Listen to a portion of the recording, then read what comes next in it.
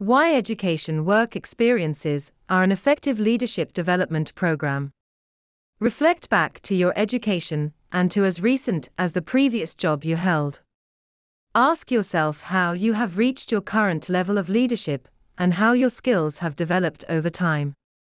During this time, you were most likely exposed to a number of activities and experiences that evolved into your own personal leadership development program.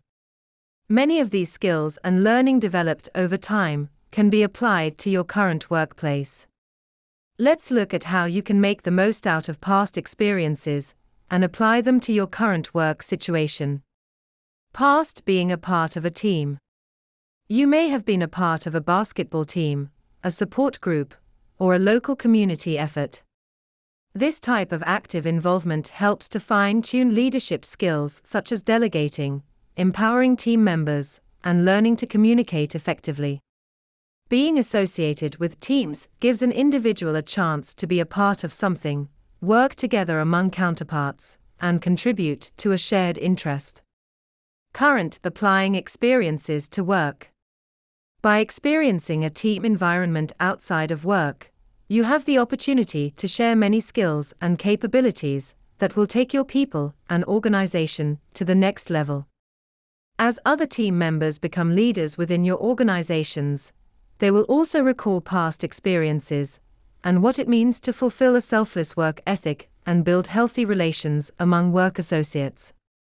Good leaders will not segregate themselves away from their subordinates, but involve themselves fairly among a workload and help lead and guide others from their personal leadership development program.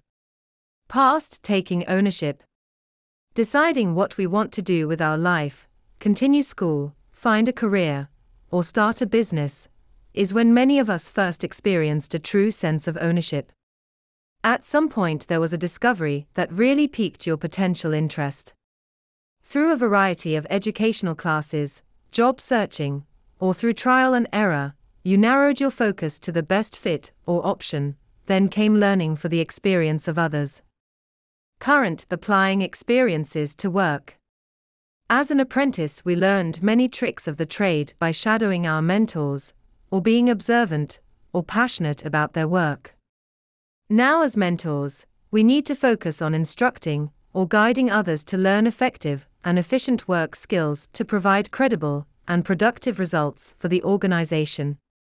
Law, medical, and business schools are prime examples of educating students so that they can take ownership of their profession and eventually contribute to their field. Past staying ahead of the competition. After formal education, many people are optimistic and confident that they will get the dream job fresh out of college. Like hundreds of thousands of students graduating at the same time, you compete against qualifying candidates, as well as experienced professionals vying for the same job. The job outlook at the time was probably overwhelming and sometimes frustrating, but your competitive circumstances kept you driven to contend among your counterparts and stay ahead of the competition. Current applying experiences to work. In our day-to-day work environment, we must also be competitive to stay ahead of the competition. Through positive encouragement, thinking strategically, and feeling the drive to compete will help us stay ahead. For some, it may be of value to provide a leadership development program that will increase an individual's work potential.